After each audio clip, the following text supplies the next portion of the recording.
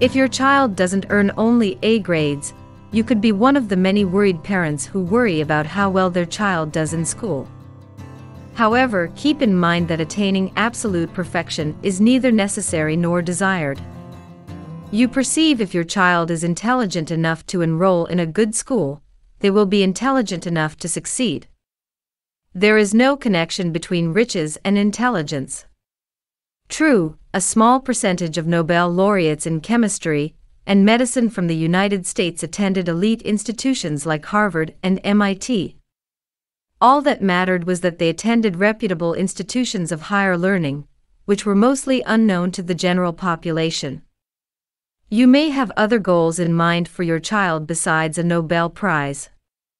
In this regard, too, those with higher IQs do not do better than their less intelligent peers in terms of marital satisfaction.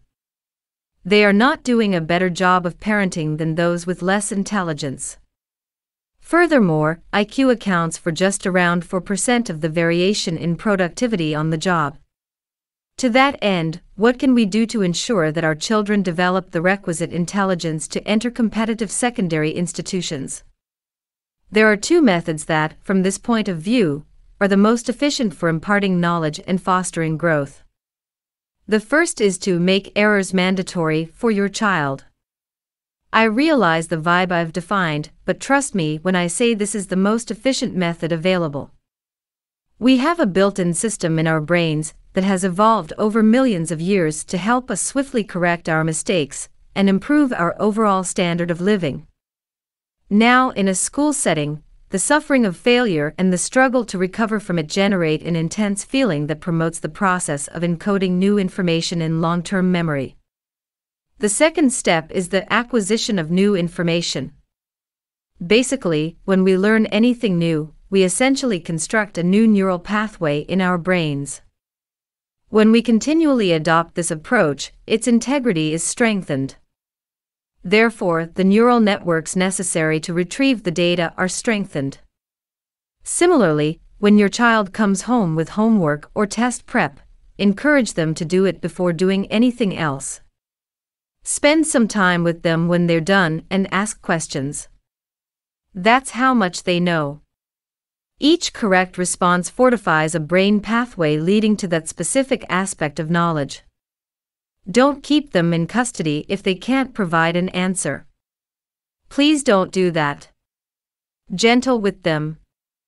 Let them make mistakes with you instead of being embarrassed in front of their schoolmates.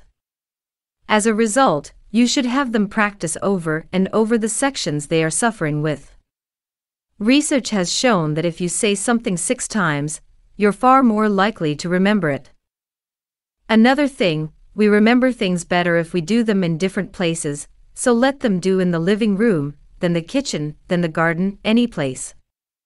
When your children grow up, you may still be of assistance by making your home a place where learning is encouraged.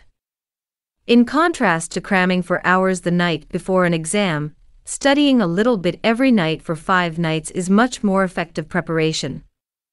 Lastly, one more thing. Make sure your children and adolescents receive adequate sleep.